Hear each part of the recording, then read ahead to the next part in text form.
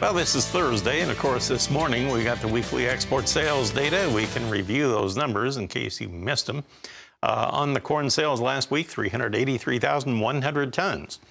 And what we do here is we combine the old and new crop together. Soybeans, 410,500 tons. A hefty week on soy meal. Look at that, 402,100 tons, and that's not the end of the story. Now we had 600 tons of soy oil that was sold, and wheat came in at 359,200 tons. And then we had an overnight sale to talk about on top of all that, and I mentioned the 402,000 on the soybean meal. Well, add this on top of that. This morning we had a flash sale of 103,400 tons of soy meal to Mexico. Well, that's turning into quite a week for soy meal trade. That's really helping to lift up the soybean complex. So let's review everything, shall we? Let's go to the board, and we'll start with corn. On the corn trade here, we have the September 8 3/4 higher. We're at 630, almost on the high of the day. And December corn now 9 1/4 higher. We're at 627 3/4, only one tick off of its high of the day. On the soybeans, here we go. September now 21 1/4 higher at 1530 1/4, and November 20 3/4 higher at 1448 1/2. On our quotes provided by bar chart, we have Chicago September wheat now up 18 3/4, and we have it at 818 1/2. Kansas City on that same September contract is 20 higher at 892 3/4.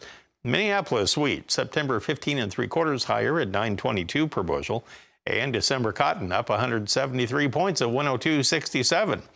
We're joined by Ted Seifried of Zaner Ag Hedge. He's located in Chicago, and boy, they really took a lot off the top of the market late yesterday before the close, and now they're putting it right back again today, or at least most of it. What happened? Yeah, yesterday we had a little bit of a shift in the forecast, right? And so that happened around 11 o'clock, well, when we got the midday run, and so we started to see the markets back off. And also, if you still look at the 8 to 14-day outlook, there's a lot of cooler temperatures that are coming in. But today, we're worried about that near-term forecast once again. The heat in the plains that are really going to be cooking upwards of 100+ degrees. So, yes, we've got that going on. We had export sales here today, which were okay. It's really meal. That's the star there. The new crop bean sales aren't all that great. This is a time of year where we would expect to see China coming in and buying pretty much on a daily basis. And they're making some purchases, and it's good to see, but it's not gotten to the point where we can say, oh, wow, this is really out of the normal, or this is very strong.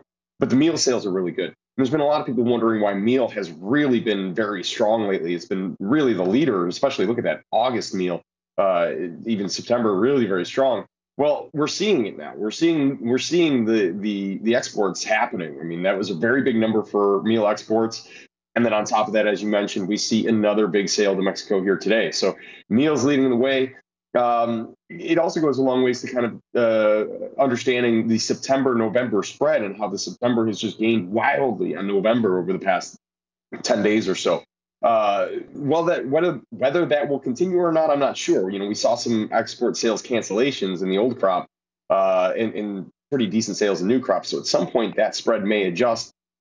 And all of this, leads me to the point that we have a very big USDA WASDE report coming tomorrow. So everything that's happened this week could potentially all get taken away, depending on what this report has to say, or it could really accelerate things. You look at things like corn, which is running into its 200-day moving average, and it's done that for 3 days in a row and then backed off. I wonder if we're going to wait to see that report before we try to get through it or completely fail here. Same thing with soybeans, looking at the 100-day moving average. Absolutely. All right. Well, good points all around. Sit tight here, Ted. We'll come back and talk about the cattle and hog markets here on a Thursday when we come back. I want to take a quick look at what's going on in the Dow Jones Industrial Average. Of course, we had the PPI numbers that came out today, and they were actually a little better than had been expected. Trade really did seem to like that report, and they liked the CPI numbers yesterday as well. September Dow Jones futures, well, they are now up 311 points at 33,571. The dollar, on the other hand, yesterday got trounced. Today we're down again, down almost 300 points. September now at 104.785. Now, the silver lining there is that would be helpful. It would make our ag products cheaper overseas. September West Texas Intermediate crude down 92 cents higher at 92.85 per barrel. Meanwhile, in our livestock trade today, we're higher across the board on the first 4 contracts, but not much. October up 7 cents at 144.55. And if we look at the feeder cattle market here today with a higher corn market, one would think that'd be kind of tentative on feeders. And they were higher earlier, but now they have turned lower. September down 85 cents at 184.15. And my goodness, that's now about $1.70 off of its earlier high this morning, starting to get real weak in the knees. Lean hogs, you have October 22 cents higher at 101.07. Let's go back to Ted Seifried here. We had the weekly export sales on the beef and the pork. What did you think of those numbers here this morning? Yeah, not amazing for beef. And actually, pork was a bit of a disappointment compared to what we were seeing last week. China was in there for pork purchases, but it was much smaller. A week ago, it was, 16.8 thousand metric tons. Now we're at, a little over 3,000 metric tons. So, yes, on one hand, it's positive to see China still buying pork, but also we'd like to see these big numbers.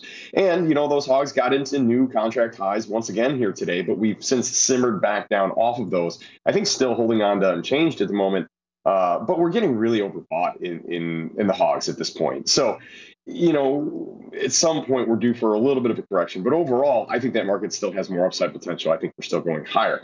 As far as the feeder cattle are concerned, big reversal lower, a bit of a down day after the big reversal higher yesterday. So it's a little bit disappointing that we're not able to get follow through to the upside. But as you pointed out, Marlon, it's kind of hard to do that when you've got, corn 8 to 10 cents higher. So that's having an effect. And then, live cattle just kind of treading water up here. Again, I still think there's more upside potential there. But if I'm a producer, I'm a little worried that something happens from a macroeconomic or a stock market perspective. Yep. We really like seeing that lower dollar today, but I think it's a good time to be placing some hedges in the live cattle. Interesting. All right. Well taken. Good advice. I appreciate that, and we'll talk with you again real soon. Ted Seifried of Zaner Ag Hedge in Chicago. Janet, back to you.